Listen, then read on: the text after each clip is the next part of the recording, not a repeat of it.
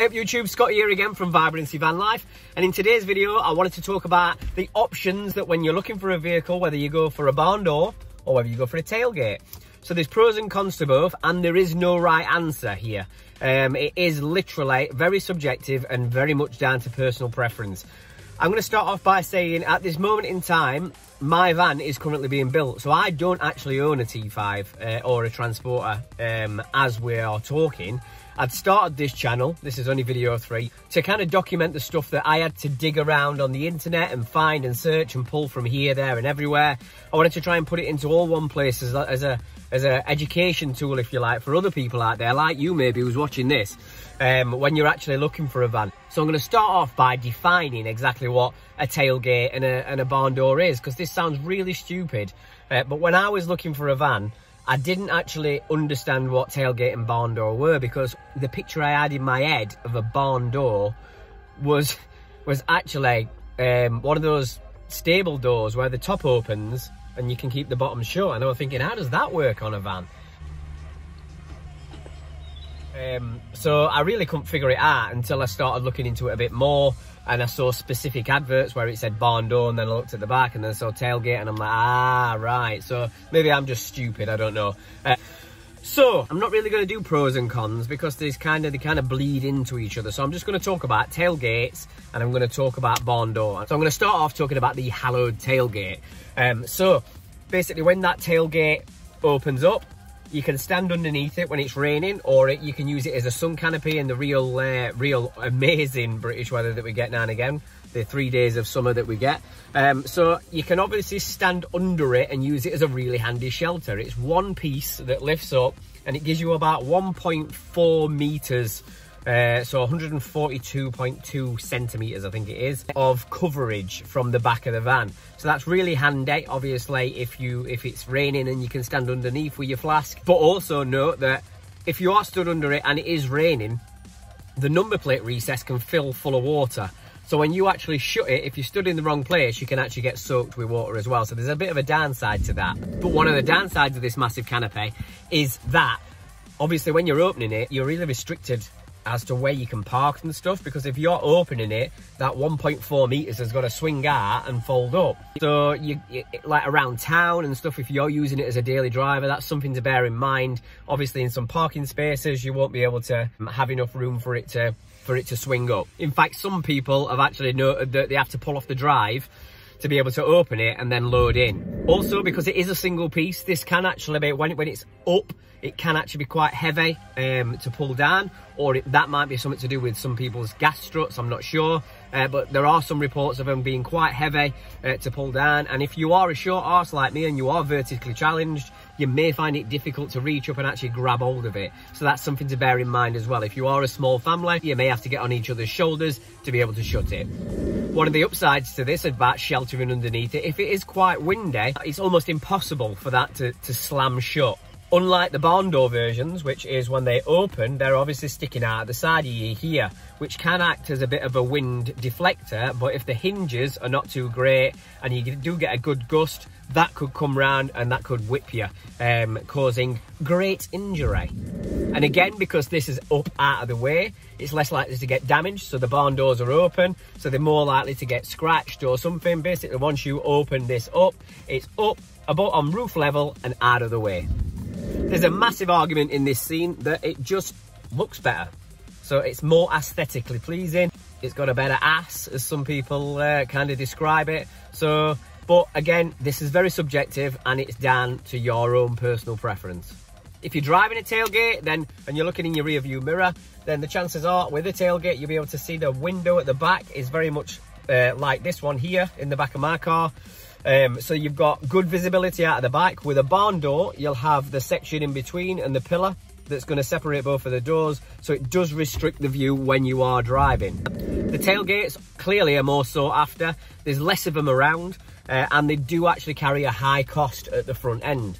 The plus side to that is, obviously, when you do come to resell it, they are more resellable, and they should fetch a little bit more. But it kind of maybe negates it slightly because you've kind of bought it at a heavier price at the front end. And the final one for the tailgate is if you've got 4 bikes that you want to carry on the back of it, you can quite easily get the bike racks that fit onto the back of a tailgate that carry 4 bikes. But with 4 bikes on the back of it, you're going to find it nigh on impossible to be able to open the tailgate if you wanted to get in the back of it. So moving on to the barn door, or as they say around some parts where I live, barn door. So I'd started on the tailgate bit talking about the shelter. Now with the barn doors, it's not impossible to get this shelter. So you would have to buy an extra barn door awning. So they're pretty easy to fit. I'm going to link down below to the Stitches and Steel one, which looks absolutely awesome. The attention to detail of these guys is fantastic, even down to the pole where it says it on it. It's carbon fibre, it's a neoprene cover that goes over the top. They've thought about spoilers, they've thought about attachment places, they've thought about more or less anything, so I'll link that below.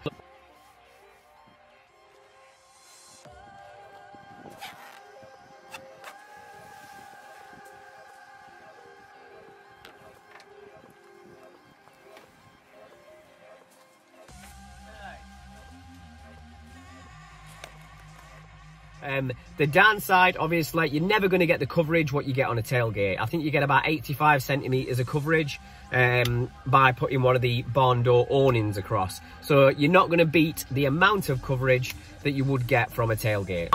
And obviously, you're having to buy an extra bit of kit, which is about 100 quid or the £100 plus, to be able to create the same opportunity that you had with the tailgate, which has cost you nout. So with a barn door, it's not such an issue about opening the back doors. You don't need as much space behind you. So if you are using it as a daily driver, then barn doors may be a good use for you. It won't restrict you too much about loading in from the back of the vehicle, so that might be something to think about. Also, the plus of having 2 doors at the back is that you can access through just one of the doors. So basically, get one of the doors open. So if you are ram-packed full on your camping trip, then with a tailgate, the chances are you could open the back and everything falls out. With the barn door, you can just open one door and you can access like that.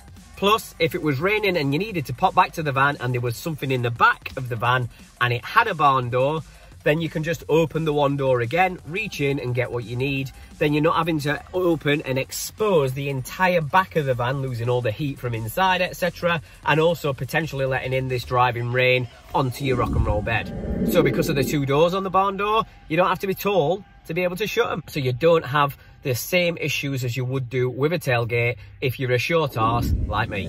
So another little bonus is if you've got barn doors and you've got a roof rack, then you should be able to reach the roof rack by standing on the van floor with the back doors open to be able to reach the roof rack as well. Because of the 2 opening doors on the back of the barn door, one of the main concerns is they open in a certain order and they shut in a certain order. If you get that order mixed up and you've got a spoiler on the back, you're going to knacker that spoiler up.